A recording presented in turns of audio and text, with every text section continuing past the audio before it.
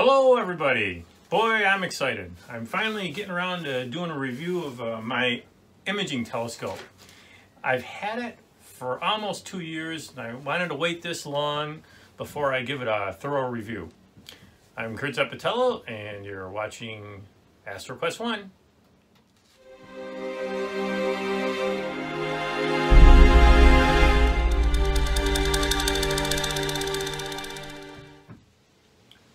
Alright, so my telescope is the Astro-Tech 115 EDT.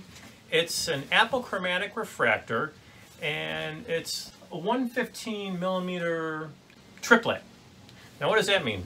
Triplet first off means it consists of 3 elements, and the 115 part, that means the size of the diameter of the lens, which is right up here.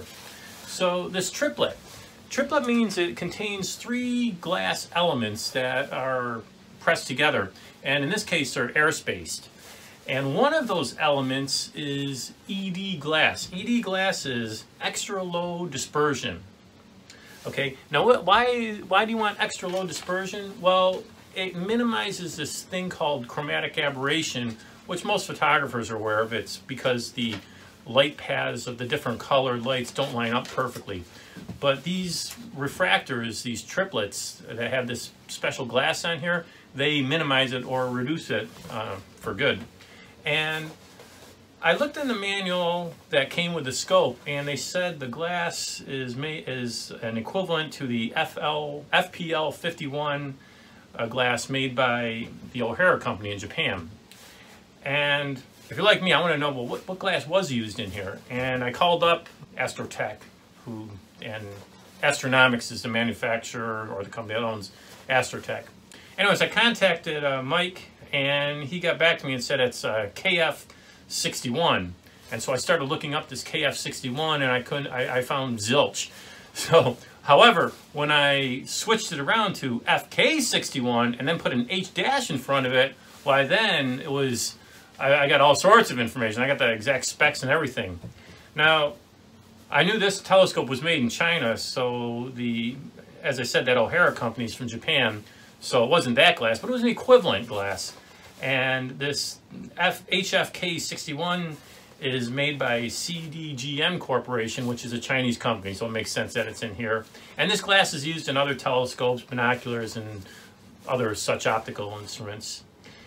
It's also equivalent glass to the FCD1 glass, which is made by Hoya Company, which is also a Japanese glass manufacturer.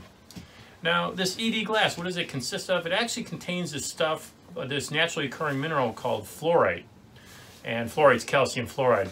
And what they do is they put this synthetic fluorite, they just make it in the laboratory and put it in this glass, and fluorite actually has good transmission properties, light transmission properties, and so that's what gives it this, or gets rid of the chromatic aberration.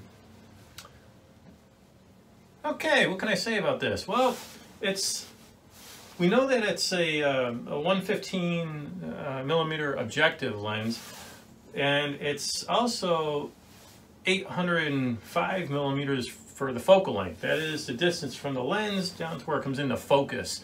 That's called your focal length, and that makes it an f7 refractor, and it's medium size, so we call this a medium refractor.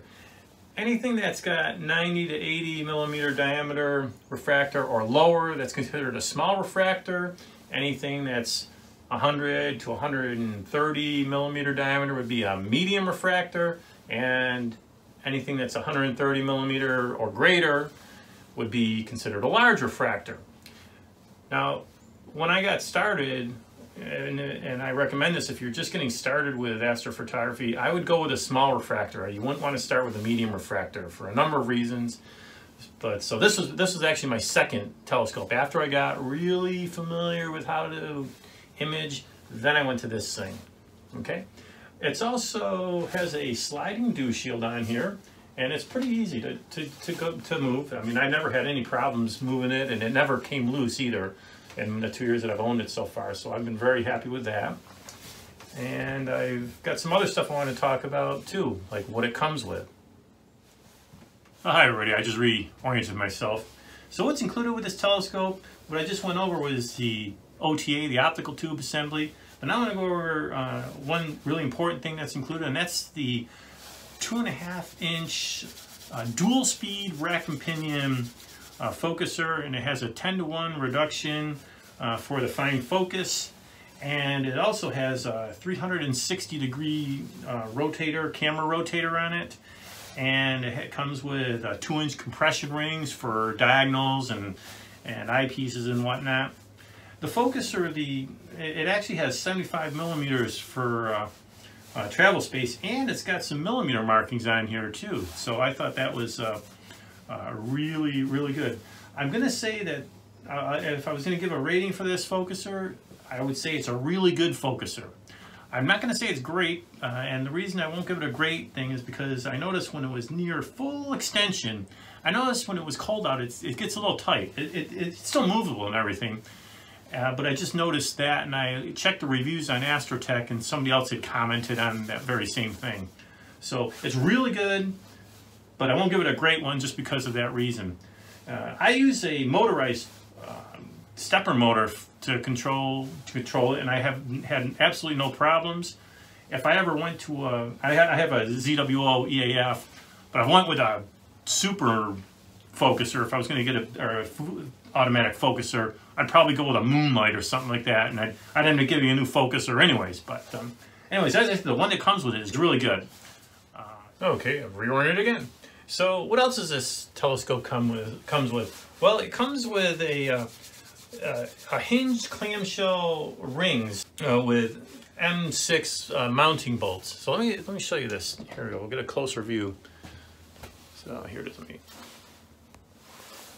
There we go. So here's the rings, the clamshell, and let's see if we can get underneath that here. I made this homemade mounting thing where I mounted all my accoutrements to, and it bolts right in with a piece of aluminum plate, and it bolts right into these clamshell rings. And I've had this on here for almost 2 years now, and it works perfectly. So I'm very happy for them including a nice set of rings on here. And these rings also, they have felt on the inside, so they don't really scratch anything, and it's gives it a nice snug feeling. Okay, so has anything changed in the 2 years since I've owned it? Well, when I bought it, it was $1,299, and I don't know if it was on some special deal or not, but right now it's listed at $1,399. And the only difference that I can see is when I bought it, a 2-inch diagonal was included in it, but they no longer include the 2-inch diagonal. However, they do include a hard carrying case, which they did not include when I purchased it. So let me go show you what this carrying case looks like. I'll just scroll it down here, and you can see it on the ground right here. Maybe not. There it is, and it's actually pretty good. I'm pretty happy with it. There you go, and it's form-fitting foam stuff, so works out pretty well. That was $149, and the diagonal is $149, so I think they just swapped it out for whatever reason. All right, at $1,400, this is still a really good deal for a medium-sized triplet refractor. I've seen other top-of-the-line models of medium-sized triplet refractors, and some of them cost 5 times as much. And I'm not going to say this is as good as those things by any stretch of the imagination. However, you got to ask yourself, is it going to be 5 times a better image that you're going to get out of some of those? Yeah, I don't think so. Okay, there was another recommended accessory that I would highly recommend you get, and that is the focal reducer field flattener. It's a 0.8 focal reducer field flattener that's specifically made for this telescope. Astro-Tech, made by Astro-Tech, and it's $149, but it's definitely worth it, and it gives it a wider field of view, and it keeps the stars pretty much flat across the whole thing. Around the edges, I've noticed it's not perfect around the edges, but for most of the field of view, it's good. And I also recommend another one. I recommend a Highpoint 2-inch self-centering field flattener. So that one doesn't give you the focal reduction, but it is field flattener, and boy, that thing works awesome. I had perfectly flat stars from edge to edge, so that's also something else I would highly recommend. Okay, some final thoughts. The telescope is, the optical tube assembly is 5.3 kilograms or 11.6 pounds. With the rings, it's 13 pounds or 5.9 kilograms. I decided to go with the 115 refractor as opposed to the 130 refractor because I was actually seriously considering on getting that one. But I've got this thing mounted on my Cirrus mount, and my Cirrus mount is, I would be stretching it a bit with the 130. If I was just doing visual astronomy with it, it would have been fine, but doing astrophotography, you really want to make sure your mount can handle the telescope. So I went with the 115 refractor, and boy, have I been happy with this thing. I love it. It gives a wider field of, slightly wider field of view than the 130, so I've got that going for it. And like I said, I've just been incredibly happy with this thing. I even have some images that made it on the Sky and Telescope, amateur astronomy picture of the day, and I've got some top picks on Astrobin, so, and also on NASA's Sky website. So I've gotten some really good images with this, and I love this telescope, and I can honestly say I highly recommend it. Okay, I think that's all, and I hope you enjoyed this, and we'll see you next time.